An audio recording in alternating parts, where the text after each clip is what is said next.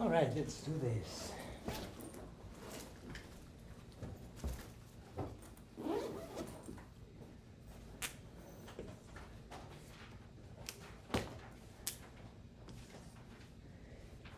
Crappy.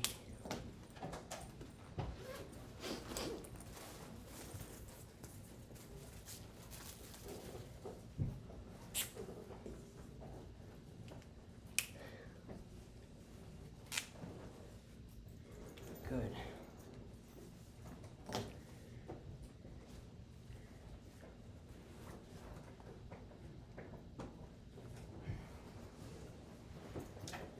All right, so today we're going to talk about orthogonal transformations.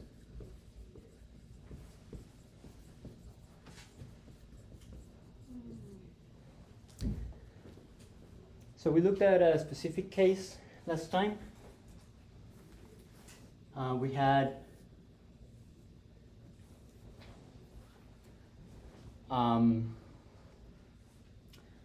two Cartesian axes, and they were rotated with respect to each other. So this allowed us to describe the position and the rotation, or the rotation of a rigid body. So we're going to generalize this, and so instead of using x, y, and z, we're going to use x1, x2, and x3. So the axis is given by the index, 1, 2, 3, and so on. Although we'll only look at 3 dimensions today.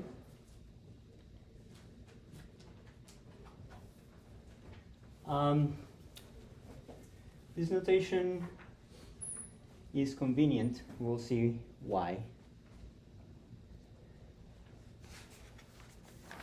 Also, just because we're really lazy,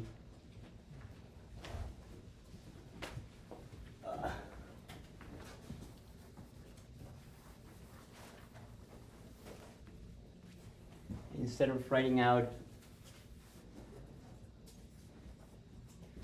cosine theta ij, we're going to use just letter A with the indices.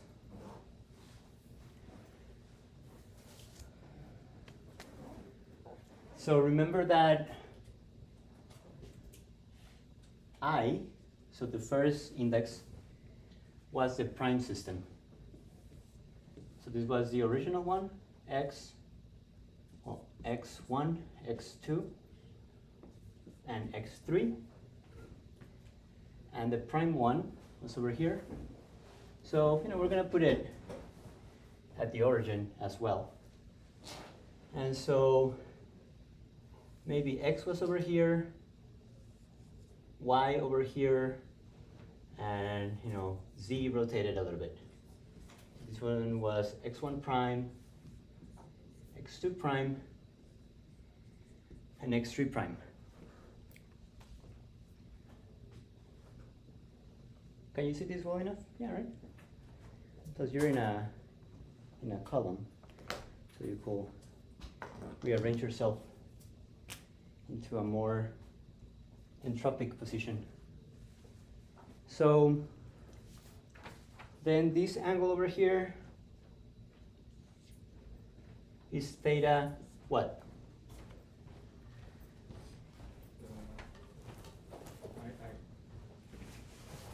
One. What about this one over here? One what? 1, 2. What about this one?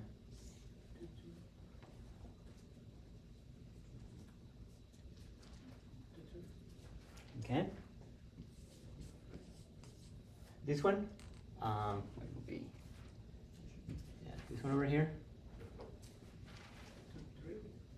2, 3, and so on. So seems like we get it. So before we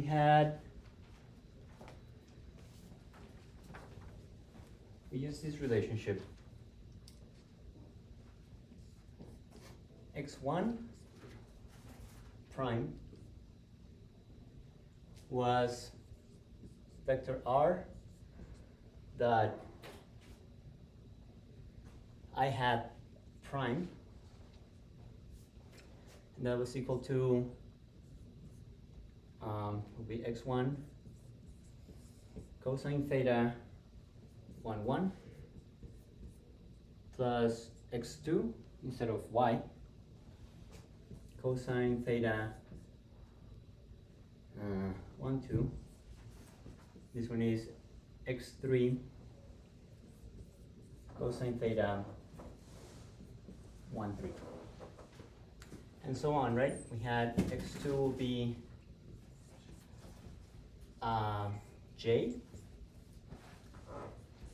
so it'll be x1 cosine theta 2 1, x2 cosine theta 2 2, x3 cosine theta 2 3, and z will be this one prime.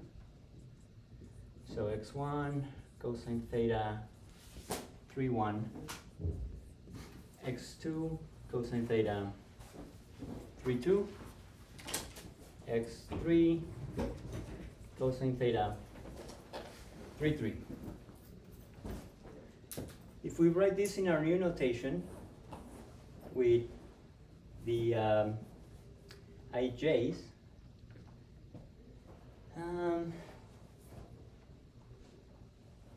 I guess I will rewrite it over here, smaller. So this one will be A11 x1, A12 x2, A13 x3. 1 2 3. So this one is going to be 2 1 3 1 2 2 2 3 3 2 3 3 2 3 sorry 1 1 2 2 3 3. So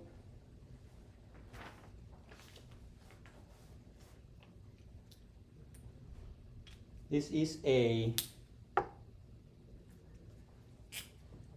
this particular case, but we're going to look what makes it like this.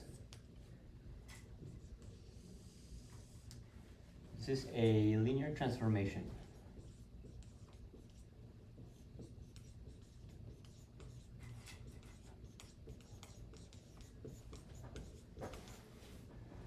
What makes it linear?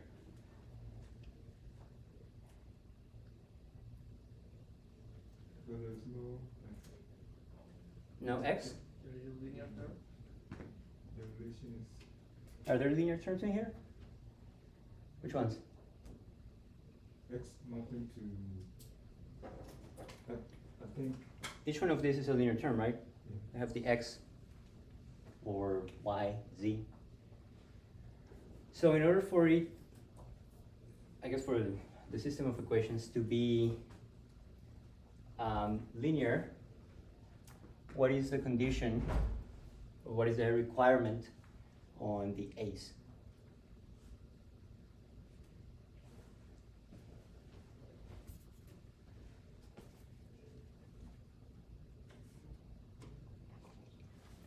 we already have the linear terms, the x, y, and z. So the a's must be independent of x.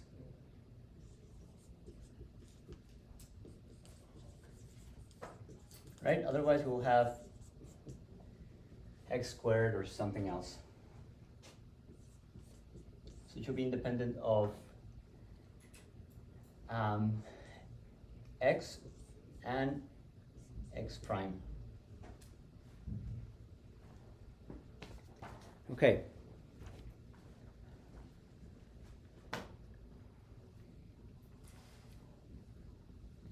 So this one is equation in Goldstein 4.12.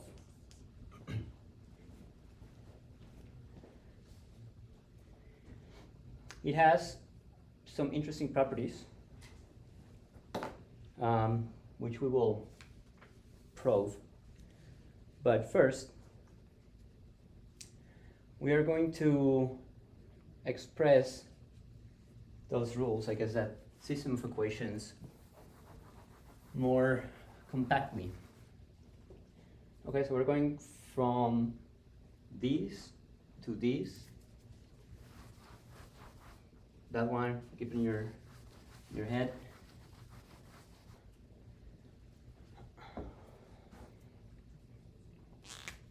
We're going to use the Einstein notation.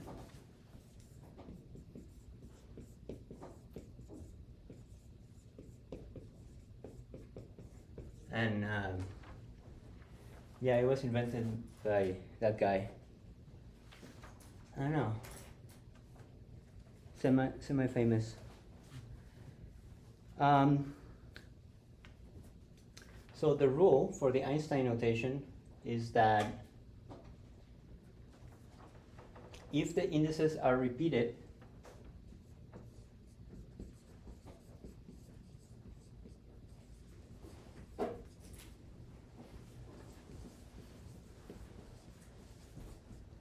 that means that there is a sum.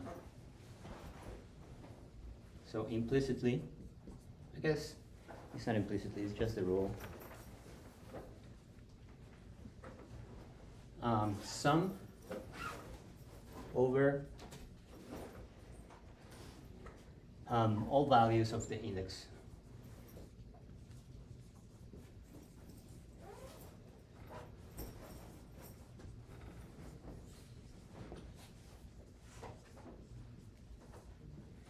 So who has heard about the Einstein notation and who has used it? Heard about it? Used it? Where? General relativity. I guess so.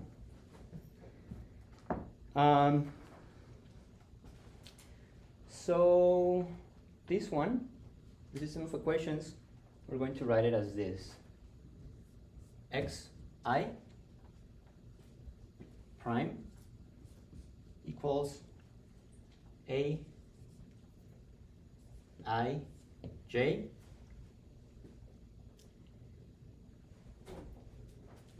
xj for j equals 1, 2, and 3.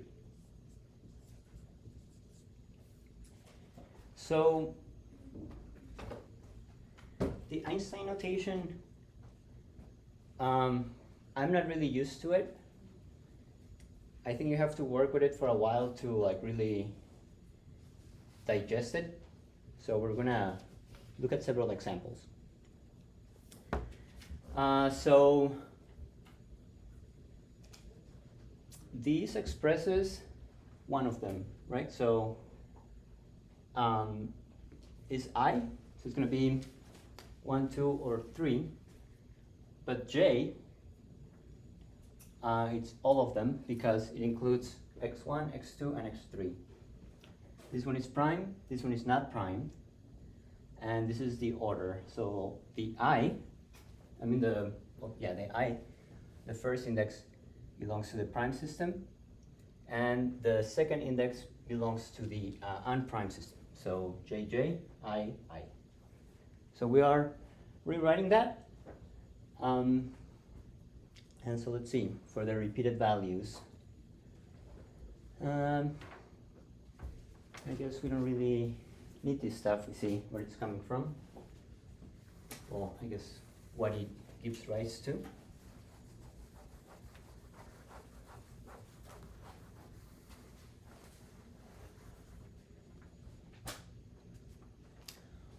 So for I equals 1, so for this one, the repeated value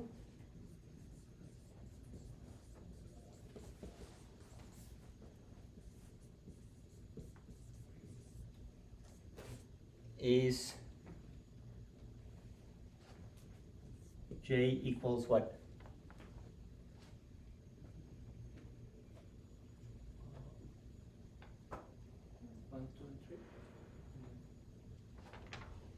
For I equals 1, J equals 1. Right? So then we're going to have x1 prime equals A1 J xj. Well, I guess this is this one in general. So the repeated value is going to be 1. So when the repeated value is 1,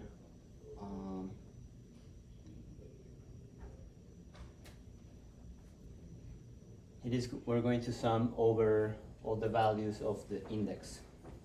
So it's going to be sum over J,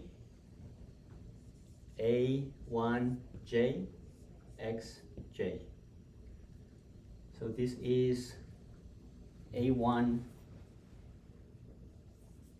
1x1, which is this term, A1 2 x2 and A13 x3, right? It takes some work to get used to it. So let's replace it. Is that a question? Yes. For I equals to 1, why would the repeated value is J is 1? Let's look at the next example. Actually, let's look at all of them. I was going to replace it, but let's rewrite it. Well, but I want this one. It's okay. It's so for I equals 2, the repeated value is going to be J equals 2. So it's going to be x2. Right, so we have the I prime. We're going to have A2J xj. But now J is over all the possible values. So now we're going to have the A2 J xj, and this is, I'm going to put it over here, A21 x2, x1, A22 x2,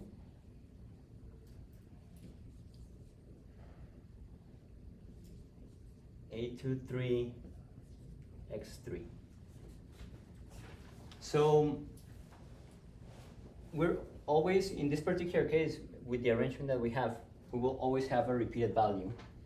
The repeated value is going to be whatever we have over here. So this one's going to be A3J xj. So now the repeated value is going to be with 3. A3jxj. So A31x1, A32x2,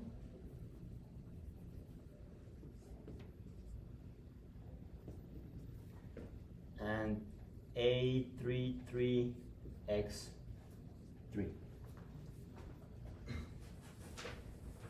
Right, so with the rule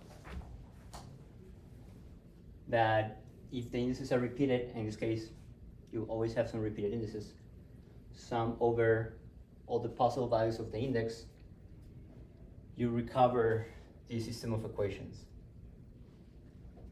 So then you can express that whole idea here with that. Okay, so we're gonna continue working with the Einstein notation. Actually, not just in this lecture, but the rest of the semester. So we're gonna get used to it. You don't have to get it today, but you have to start thinking about it. Okay. I have a question. Yes. Okay, so I just noticed that the linear transformation is the same as the Einstein's notation. Yes. Okay. Yeah. That's the point. Okay. That we can express it as this. Okay. So we're gonna look at a corner case. So this is a rule, remember it.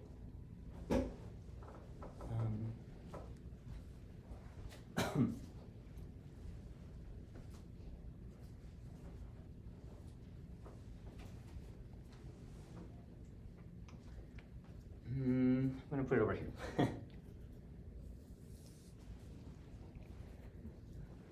So if we have xi,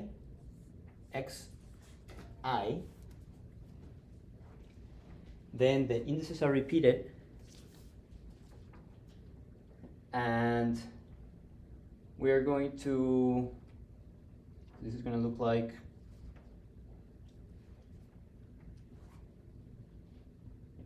sum over all I xi squared. So this one is for 3 dimensions, it's going to be x1 squared plus x2 squared plus x3 squared. So these can represent the magnitude of a vector. So let's call it R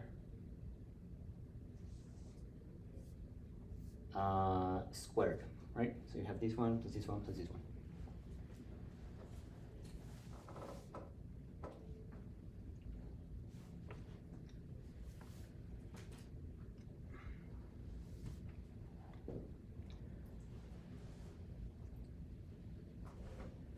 Okay, what part should I get rid of? Let's keep this one here, because that one is the most important one.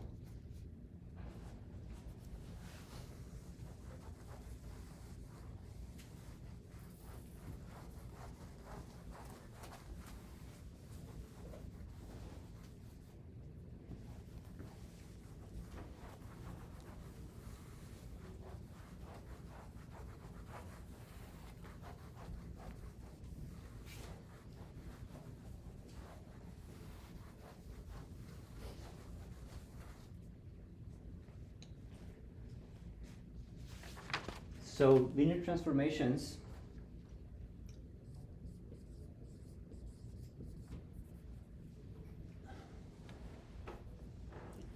least the ones that we're interested in right now.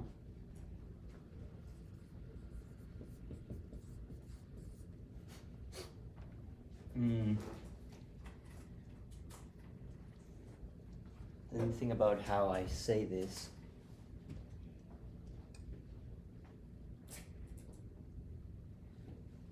I guess there are two ways to say it, and both are correct. So linear transformations leave the vector that you're transforming invariant.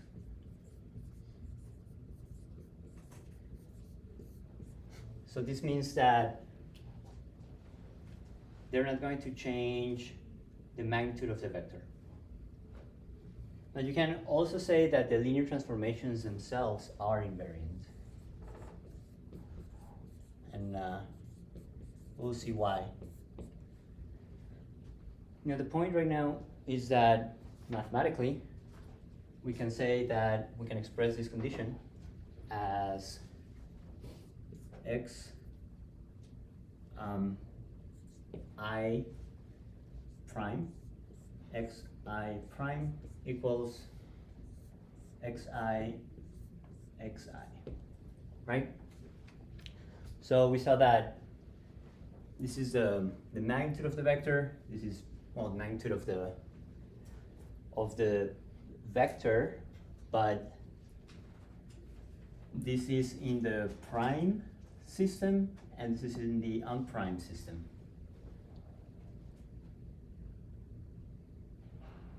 Is it the same vector? Yes, please. Yeah. Should we have the same origin or they could have different origins? Yeah. So we'll see in a little bit in more detail, but you can think about the whole thing as you have this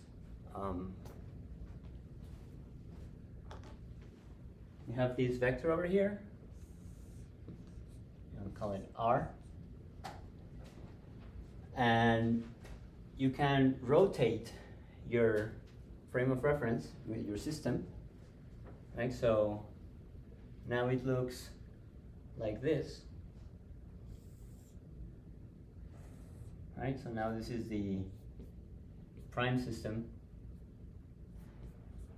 but this vector didn't change. It's actually the same vector in space. You can just represent it, and the components change because now it's in the prime system. The other way to think about it, which is also correct, is to say, well, I have my system and I rotate the vector. So now this vector is over here.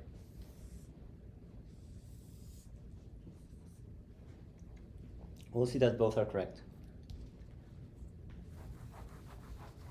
So that's what I'm trying to say here about the transformations and about the vectors.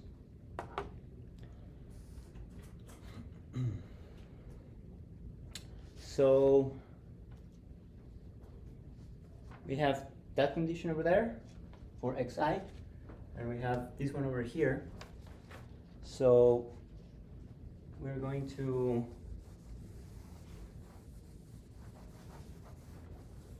spell it out. So this is going to be, so I'm going to put it over here.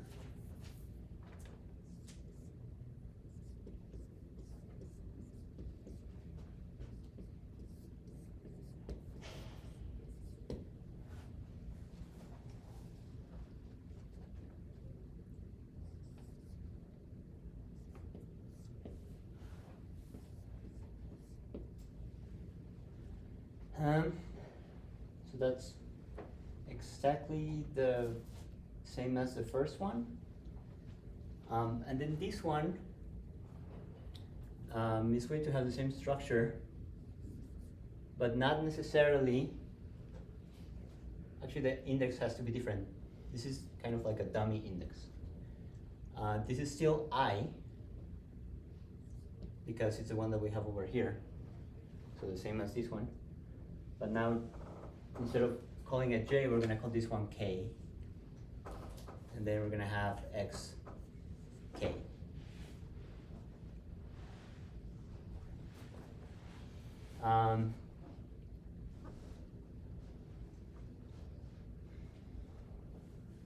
This is equal to, I guess we would change this one like that.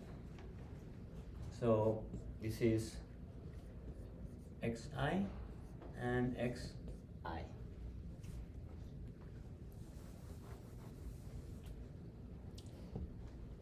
These are the prime ones. So if j is equal to k, it's an ugly k,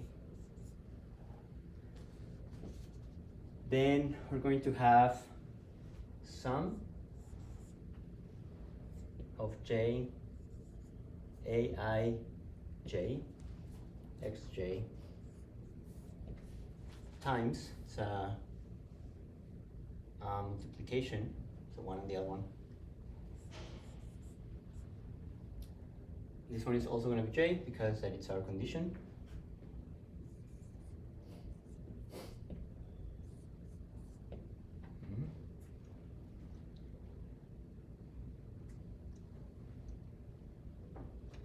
So this is equal to xj, xj, so we have this one and this one, everything's multiplying. Sum is multiplication,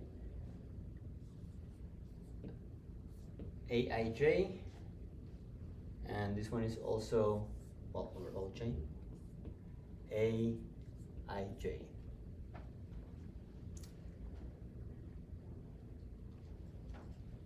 So here,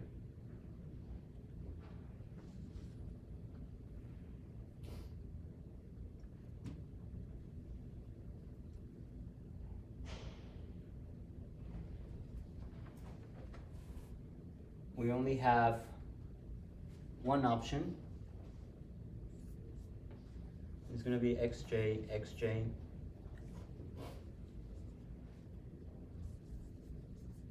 ai, j, because j has to be equal, well, these two have to be equal. And this is a, I, k.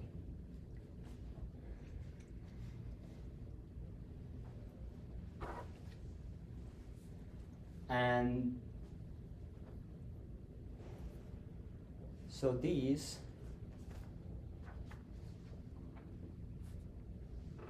leaves us with this term over here.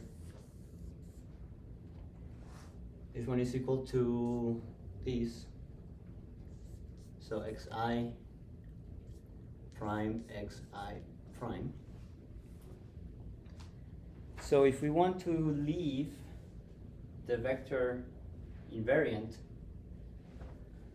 what can we say about this term? They have to be 1. 1. So I'm going to write over here. I hope you can still see it. So this is aij, aik equals 1. Is this J or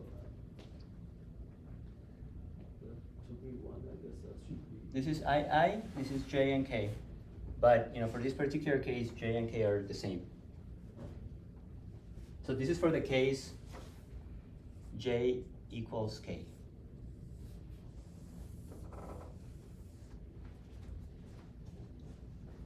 So if j, I'm going to use the same template, I guess. If j is different than k, then we still have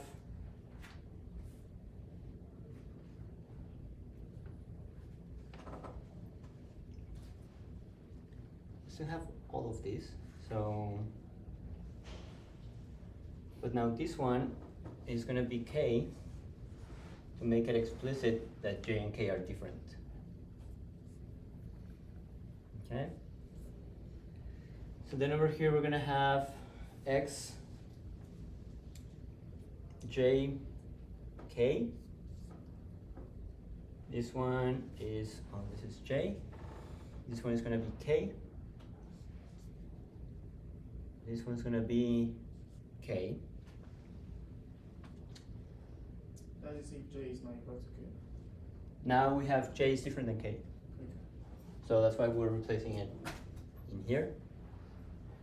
So this one is k times j and k, because it remains the same. And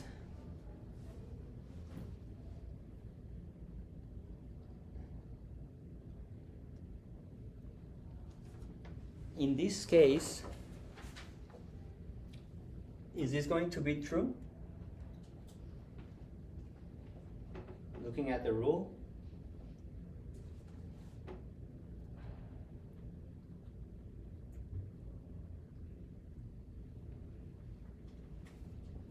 This has to be equal to 0.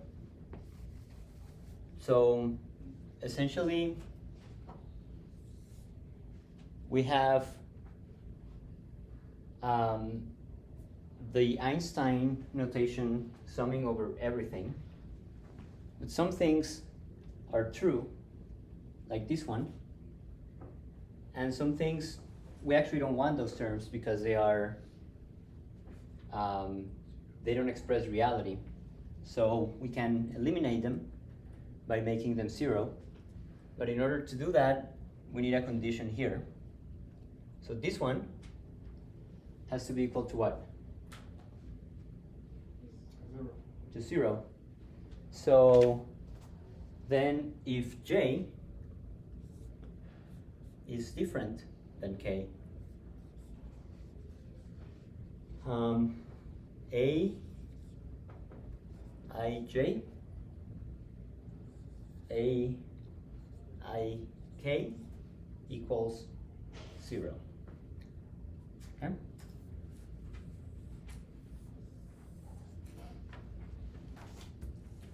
So we have this if j equals k, and this if j is different than k. Because I guess we're crazy about saying everything with one equation. Can we express this as one single equation? Yeah. So then we're gonna say, I'm gonna use the red one. So it's gonna be a, if I write slowly, it's a little thicker. Ij, a I k equals Kronecker delta. It's going to be jk.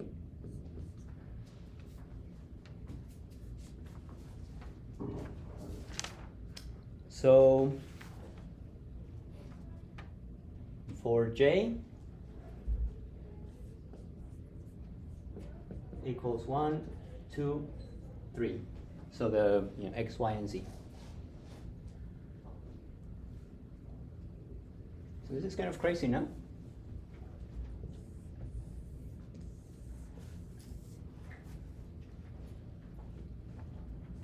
That we can express. I mean, the idea is not complicated, but there's a lot of mathematical machinery, and yet we can just say it like that. So Kronecker was a horrible guy, by the way.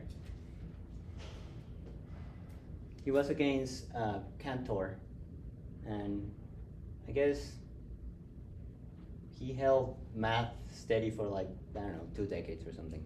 I don't know. He said that God created integers and that the rest was the work of man. And I guess he hated man. So he didn't think that things like irrational numbers existed, which is kind of crazy. But anyways, so this one is equation 4.15 in Goldstein.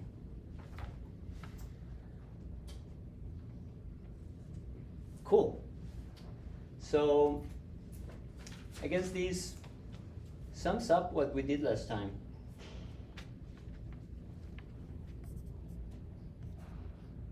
Is this working?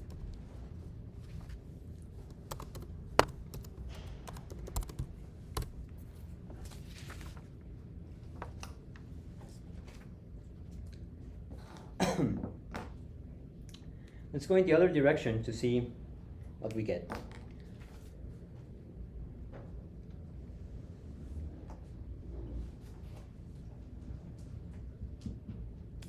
I guess we already expressed this and this over here, so I'm gonna get rid of it.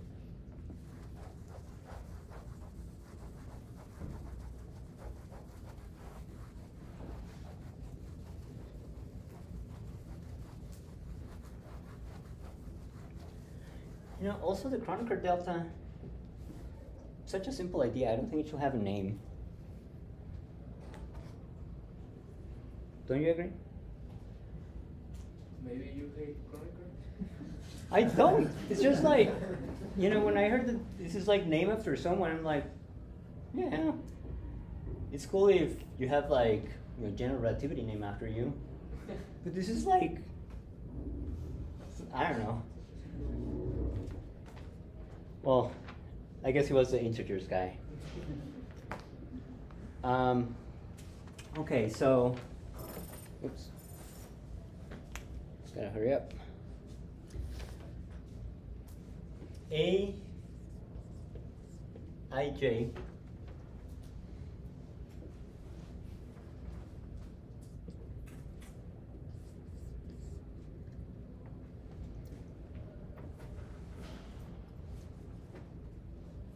maybe I hate him and I didn't know.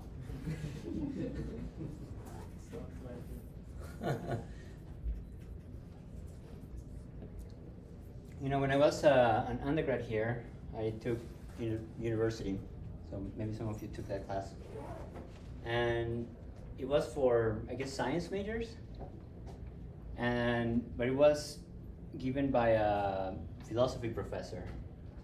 And so it was basically about Cantor and Cantor's ideas.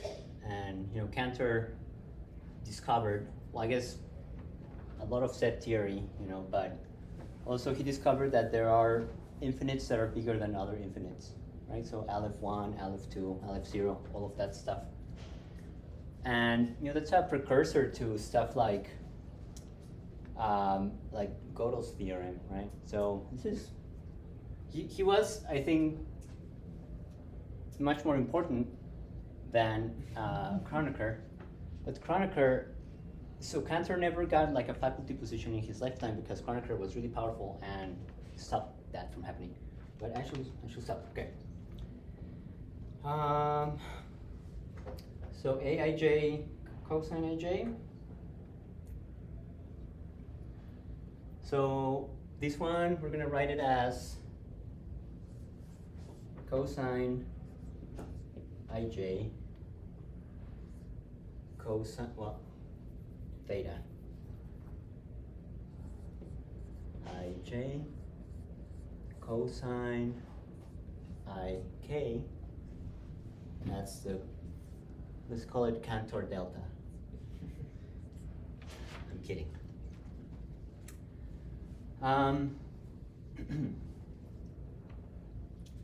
So in this particular case, I is repeated, so it's going to be sum over I cosine theta I J IK, it's the Kronecker delta.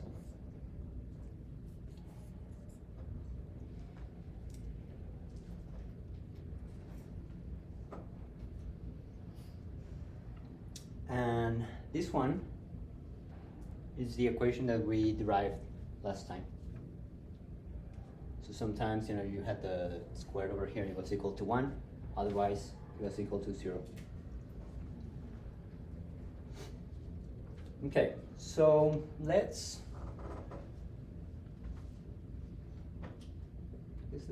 we're gonna switch gears slightly.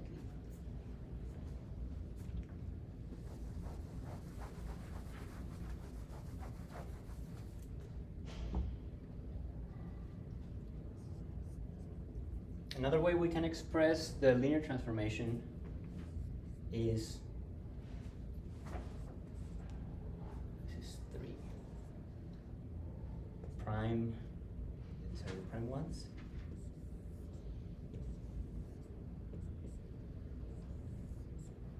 Over here we're gonna put 1, 1, 1, 2, 1, 3,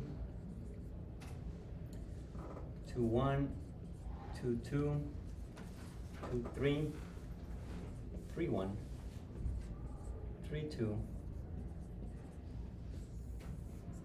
3, 3.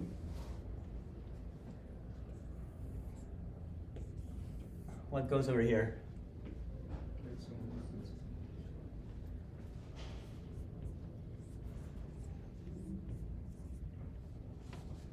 So now we can focus on this guy over here. Its name is transformation matrix.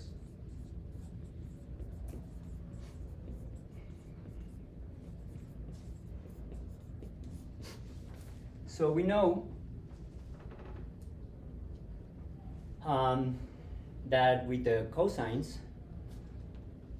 this works, but the cosines are not unique. You can have, well, I don't know if an infinite number of transformations, but certainly more than one that satisfy, you know, the system of equations. So if we focus on the two-dimensional case, so let's forget about this x3 prime so that we can see the details.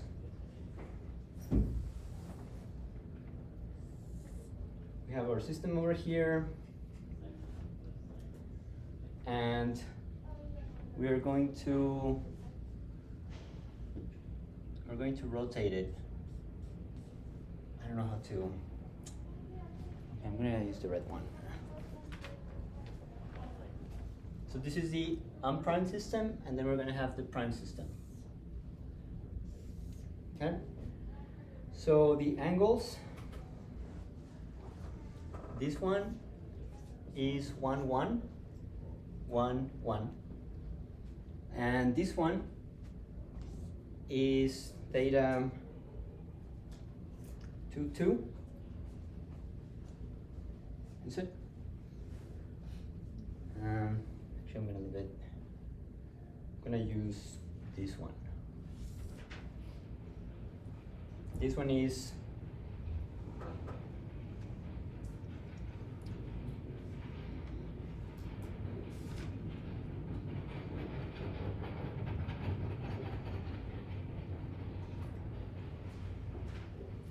okay. 1, 2. This one is x2, x1, x1 prime, x2 prime. So it goes from the prime 1 to the unprime 2. This one goes from the prime 1 to the unprime 1. Okay, we're gonna call this one phi. So then this angle over here is also phi. So we can rewrite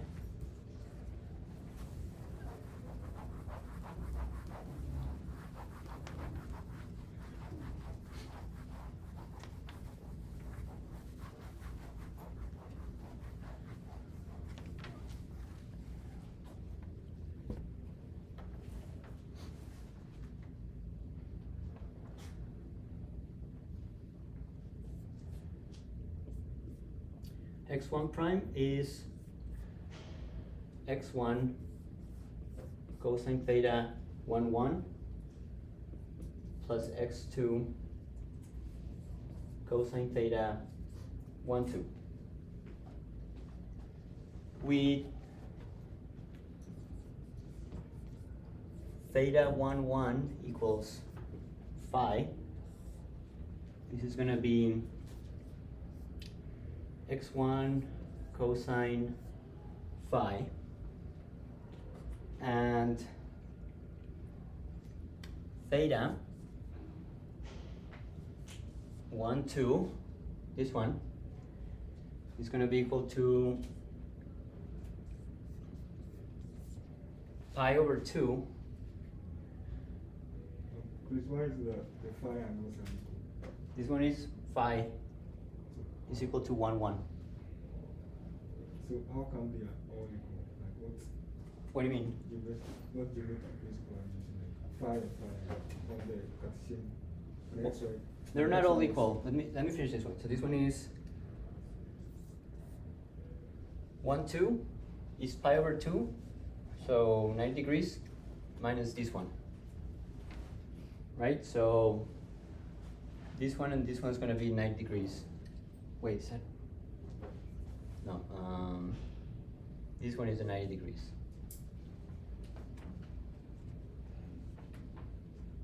Think about it.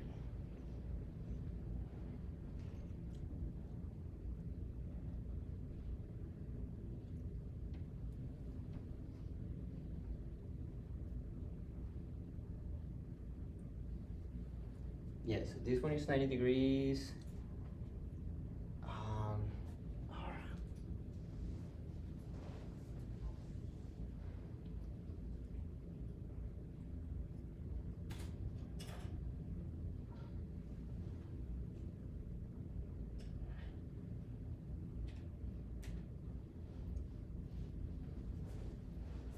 Oh yeah, of course, this one. 90 degrees minus this one. Okay. So we can rearrange. So phi is pi over 2 minus theta 1 2. And so cosine of theta 1 2 is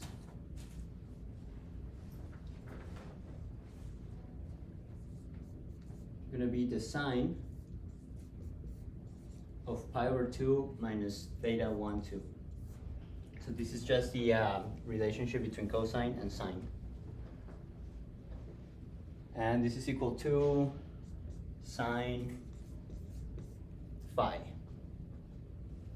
So then this one is x2 sine phi. So, what was your question? Why is it that the two phi angles are equal? I guess he's saying. Because this is rotating it, you're rotating it, and this is orthogonal, so you move it like this. So this angle is equal to this angle.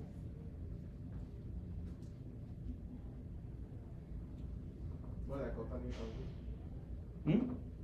More like alternate angles. They're not alternate. They're not what? Like they are not alternate. The angles are not alternate. So how come they are equal? I don't understand the question. So this is 90 degrees. Yes? You rotate the whole thing. So if you move this one by this much, you move this one by the same amount. Like I don't know if I can I think the angle between x2 and x1 is also 90 degrees, right? Which one? X2 prime and X1 x2 prime and x1 prime. Right? Yeah, they're 90 degrees. X2 prime and? x1 prime. And X1 prime will be 90 degrees. Yeah, of course. They're orthogonal. Yeah. Okay, so we have that relationship and we are running out of time, so the other one is the same idea, but it's going to be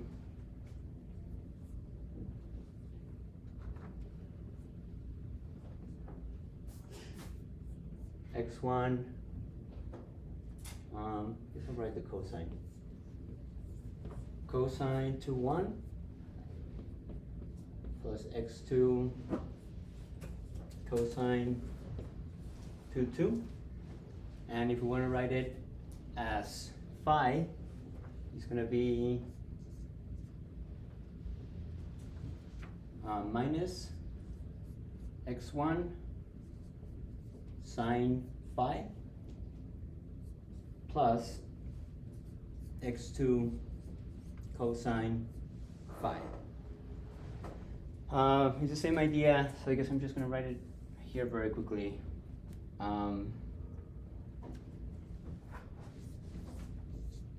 Cosine 2, 1 is going to be equal to sine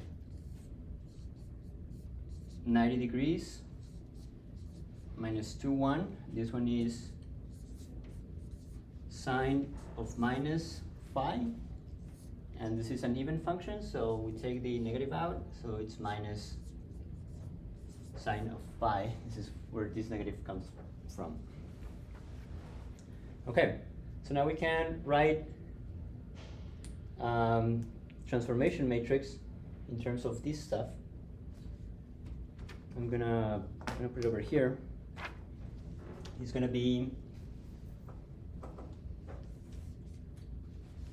cosine phi sine phi 0, I guess the A130, minus sine phi cosine phi 0, and this is just the z-axis. Okay, so we can write the transformation matrix in terms of the cosines 1, 1, 1, 2, and so on, but we can also, making this equal to phi, we can express the whole thing in terms of one parameter. So in 2 dimensions, how many independent parameters do you need for a transformation? 1, Which is phi. What about in 3 dimensions? 2. So in 3 dimensions we have 9 of the equations, but many of them are going to be repeated, right? So we ended up with how many parameters last time? 3. So 6 of the equations were essentially saying the same thing. So let's see how that looks in 2 dimensions.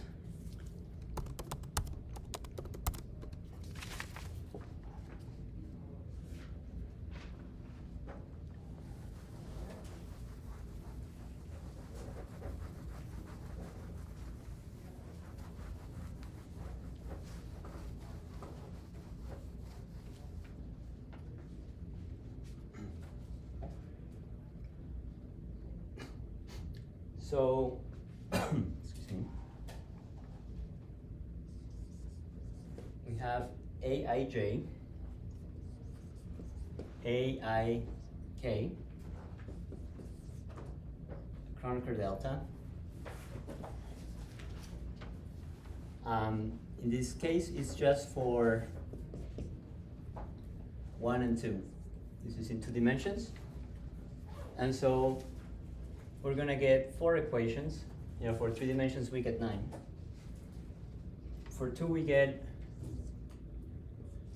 for 1, 1, which is equal to 1, the definition of the Kronecker delta. It's gonna be A11, A11, then is the sum over all indices So the one that is the same is 1. The next one that is not repeated is going to be 2. So this one is 2, 1, 2, 1. Then we have 1, 2. This one has to be equal to 0. And it's going to be 1, 1, 1, 2, 2, 1, 2, 2. This one, the next one will be 2, 1. It's also equal to 0. And it's going to be 1, 2, 1, 1, 2, 2, 2, 1. And the last delta is 2, 2. This one is equal to what? 1. 1. And the terms are going to be 1, 2, 1, 2, 2, 2, 2, 2. But if you look at this equation,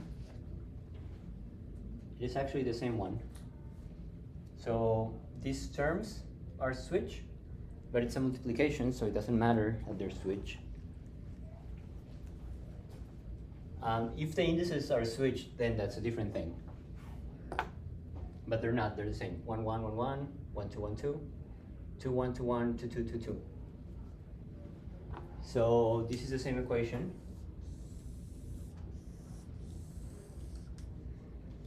So we have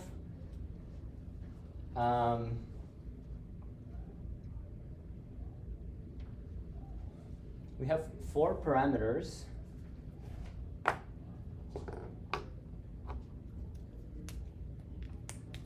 Or I guess 4 unknowns.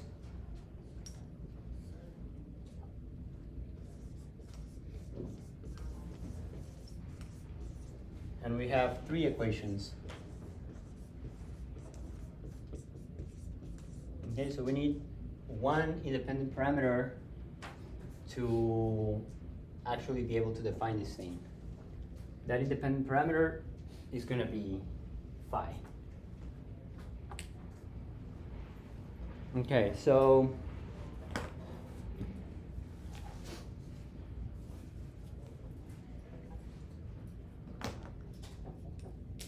I got the wrong marker. Okay, this one's better.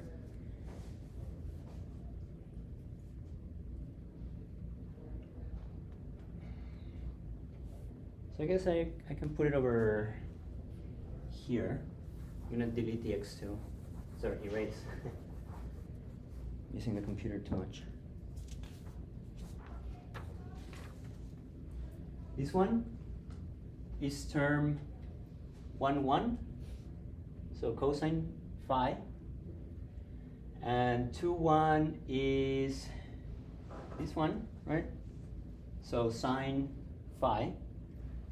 So we have that 1 is equal to cosine square phi plus sine square phi.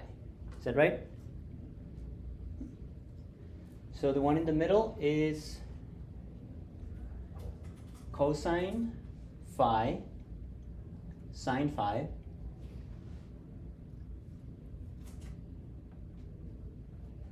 minus sine phi cosine phi.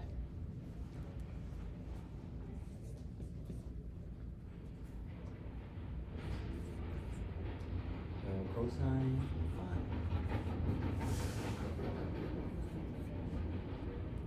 minus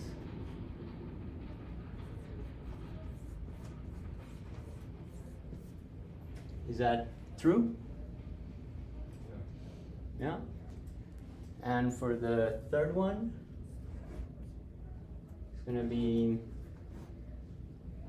sine squared phi plus cosine squared phi. Okay, so do we comply with the orthogonality conditions? Yes. So everything seems to be self-consistent.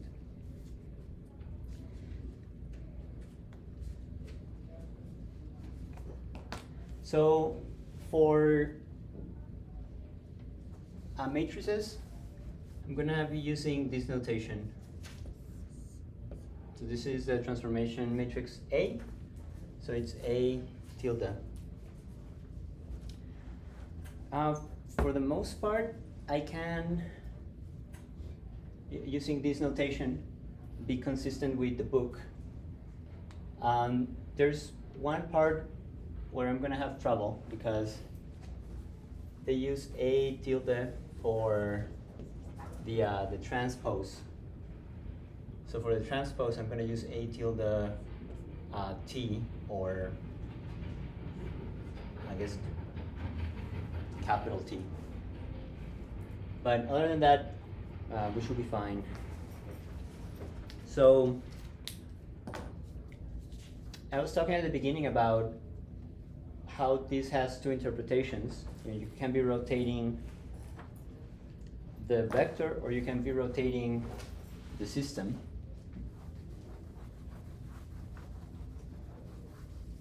So the first one,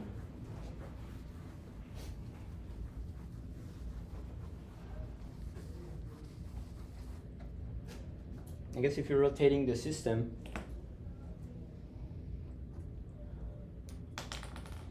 we can write that as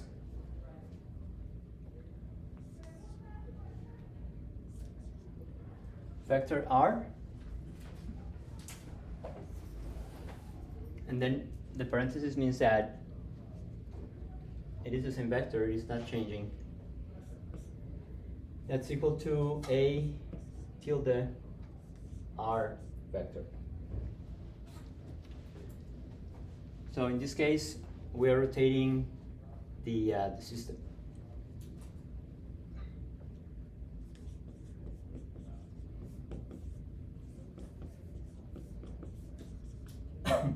The other idea. So please, can we hear R is equal to, can we also say we revolve the system?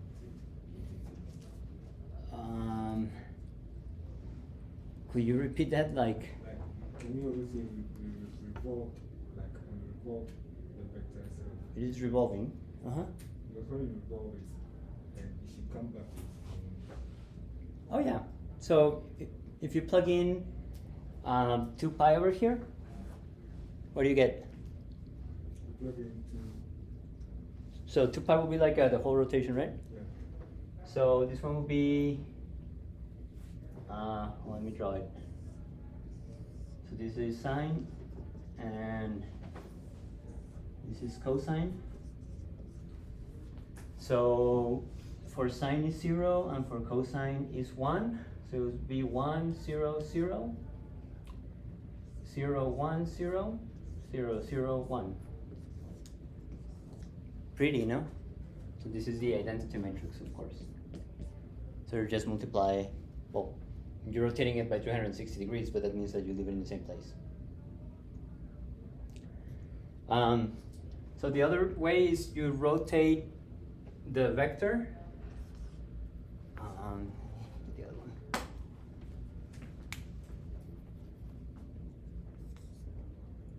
So this one is R prime. Is equal to A tilde R, the vector R.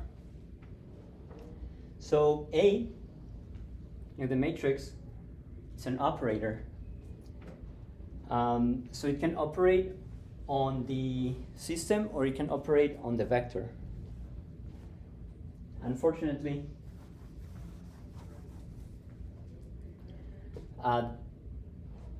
the algebra is exactly the same, so the math is exactly the same. So there is really no way to differentiate. So it comes from the context, right? So someone, I guess, in the paper that you're reading or in the problem that you're trying to solve, you will know which one it is. But they are equivalent, the math is the same. Okay, so I guess the first one, you can express it as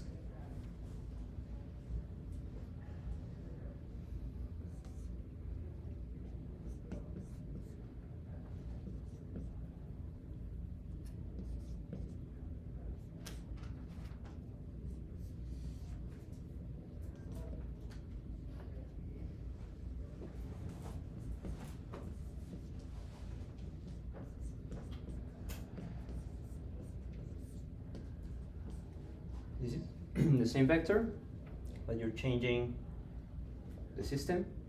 This one will be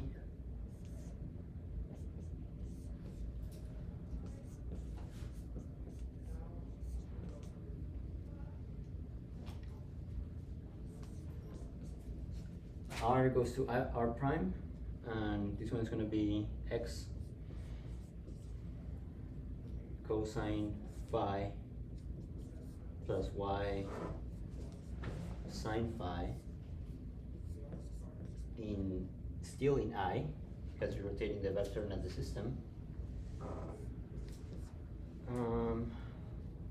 Sine I negative plus cosine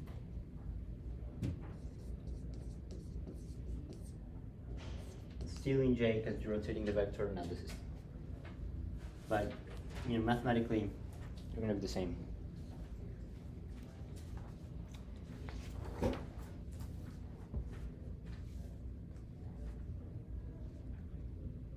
Okay, so let's spend 5 minutes on the next thing.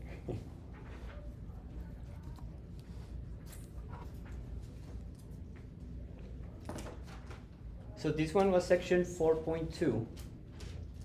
Section 4.3 is about, I guess, the formal math, they call it formal properties.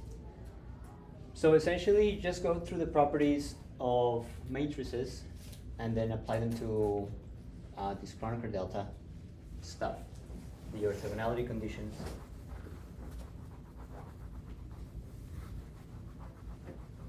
So let's look at the first one.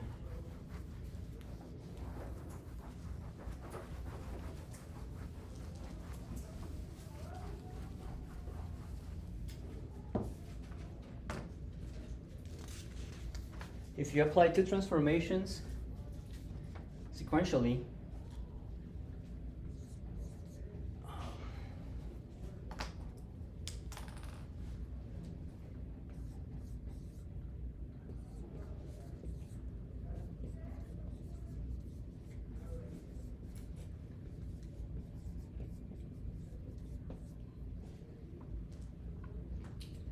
so B tilde is xk, well, implies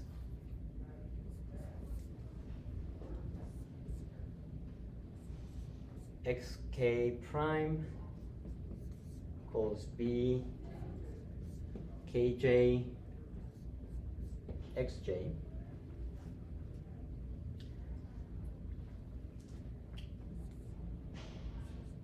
The vector r prime is going to be B tilde vector r. And then we have another one, which will be A tilde. This will be x I, and this is double prime, so we're applying it twice.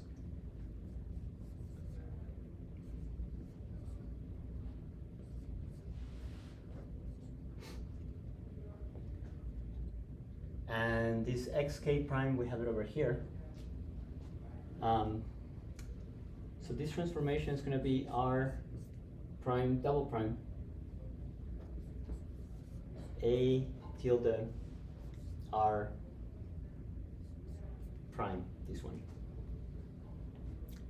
So this one we can write it as xi prime prime I k, then we can just put this one over here, B kj xj.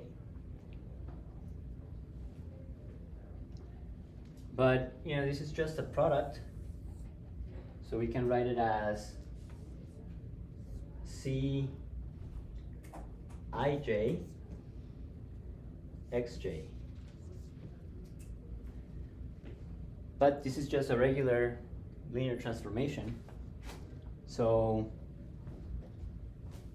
if we define c tilde as a tilde b tilde, we have r